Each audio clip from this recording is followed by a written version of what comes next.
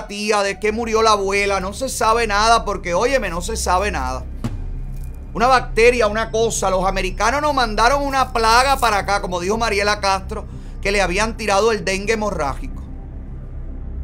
¿Dónde estará ese ser de Mariela Castro? No la hemos visto más. Seguro está en casa de su tía en México, pasando una temporada. Mira, aquí hay madres y mujeres cubanas quejándose y denunciando la realidad. Pónmelo ahí, Sandy.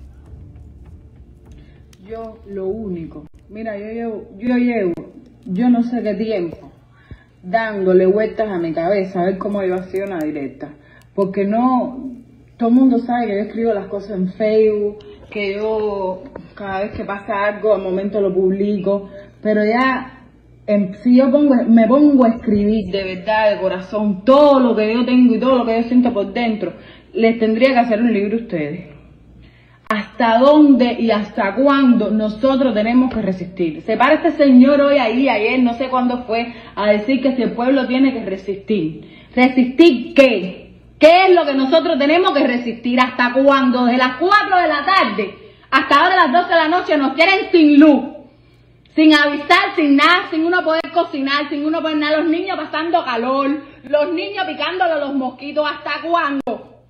¿Hasta cuándo es esto? A ver, dime. Porque ya estoy cansada, porque tengo mi familia, mi padre, mi madre, todo el mundo que me dice que me cae la boca, que no diga nada, que mis hijos no pasan hambre, que mis hijos no pasan necesidad. Pero es que ya no aguanto más. En este país no se aguanta más. ¿Hasta cuándo vamos a tener nosotros que seguir aguantando? Apagón, hambre, ahora no hay harina, no hay pan. Yo lo que quiero saber el día 7, cuando empiece la escuela, ¿qué merienda se le va a llevar a los niños para la escuela? ¿Qué merienda? Porque ya me tienen enferma de los nervios y yo no paso necesidad. Porque yo tengo que salir y luchar y comprar y esto y lo otro. Pero dime, porque yo por lo menos ya yo decidí hoy que yo a mi hijo no lo voy a mandar para la escuela. No lo voy a mandar porque si yo no tengo un pan, ok, yo lo voy a conseguir. Yo puedo comprarle una galletita en MLC, porque tengo una madre en Estados Unidos que me va a mandar el dinero para las galletitas. Pero el que no tenga para comprarle un pan, va a ver cómo mi hijo se come un pan de merienda y el pobrecito no tiene nada que comer. No lo voy a mandar. No lo voy a mandar porque soy humana. Porque nada más de pensar que mi hijo está comiendo un pan y el de al lado no me da sentimiento. Todo es un problema. No hay nada, no hay leche. La leche de mi hijo, que tiene 5 meses, que hasta el año le toca amarilla, me la dieron hoy blanca. Porque les da la gana a ellos de un día para otro tengo que cambiar la leche a mi hijo. No le puedo dar leche amarilla, que es la que le toca, porque aquí todo el mundo sabe que a un bebé no se le puede cambiar la leche de un día para otro. ¿Hasta cuándo es eso? Yo quiero que me digan. No hay compota, no hay nada, aquí no hay nada, no hay culero, no hay compota, no hay tuyavita húmeda, no hay nada.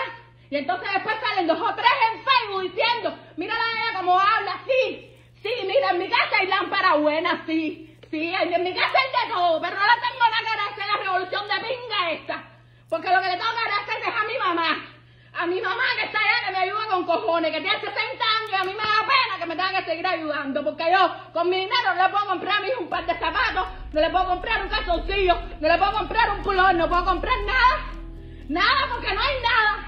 ¿Hasta cuándo? Todo es un problema, el gas, 150 pesos, una varita de gas. ¿Hasta cuándo es lo de ustedes? ¿Hasta cuándo tenemos que seguir aguantando?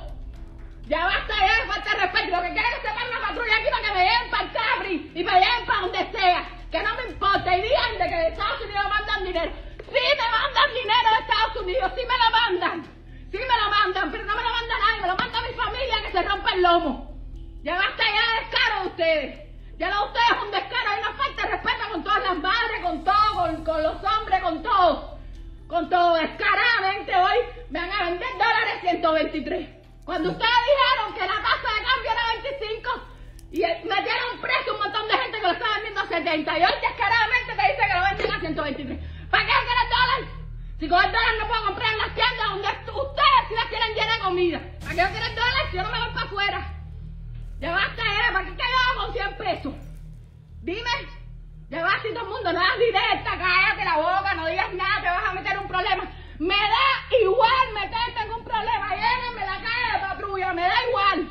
Me tienen enferma, yo tengo un hijo de 7 años que cada vez que se va la luz está traumatizado.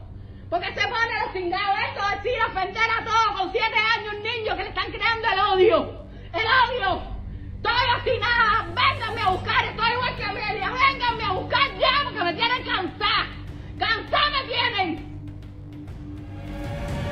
y recibe dólares. Para que tú veas que mandar los dólares a Cuba tampoco es la solución. Ella ha tocado un punto maravilloso, que es la última información que ha salido, que Gil, el más Gil de todos los ministros, ha dicho que, bueno, esta ya es la solución.